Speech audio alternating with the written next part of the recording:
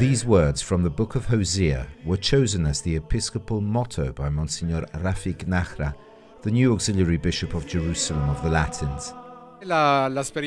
It is the experience of my life. God gives his fruits. It is not me who does things. I have to say yes, I have to be faithful, persevering, but it is God who blesses and gives his fruits. The new bishop's consecration ceremony was held Saturday, April the 30th, in the Basilica of the Annunciation in Nazareth, the site of the Virgin Mary's yes to God's saving plan. It is a joy for the Church of Jerusalem and its new bishop. Bishop Rafic Nahra was consecrated here in the Basilica of the Annunciation in Nazareth. He resides here and has a love for the Blessed Virgin and the place of the Incarnation. It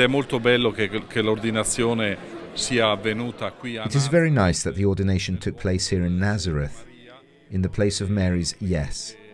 In some ways, the yes of the new bishop is also accompanied by the grace, intercession and benevolence of the Mother of Jesus. Dalla grazia, dall'intercessione, dalla benevolenza della Madre di Gesù. The celebration was presided over by His Beatitude Pier Battista Pizzaballa, Patriarch of Jerusalem of the Latins, in the presence of numerous religious authorities. Today you too are joined to the mission of Peter and the Apostles, the Patriarch said in his homily, the mission of being a witness to the risen one, and only one thing will be asked of you before your anointing. Do you really love him? His mission will be to continue to serve the Jerusalem Church in Israel, especially in Galilee, a very composite society where there are so many different realities, and he who knows these realities well will be able to serve them well. Bishop Rafic Nahra comes from the Diocese of Paris, where he was a seminarian and then a young priest.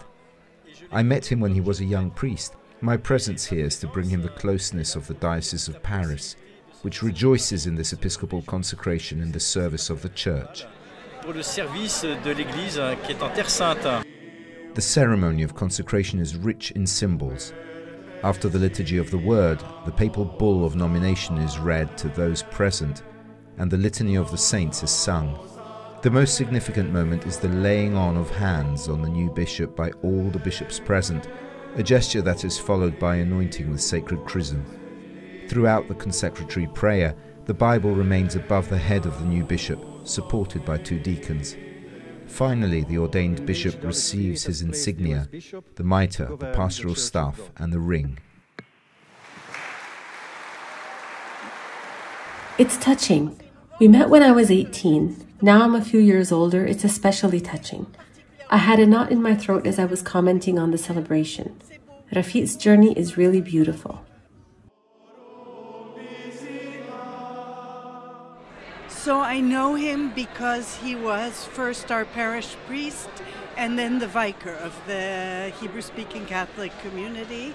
So I know him from there, and also we're part of the liturgical committee for the translations in the Hebrew-speaking Catholics. So that's where I know him from. I wish him all of God's blessing.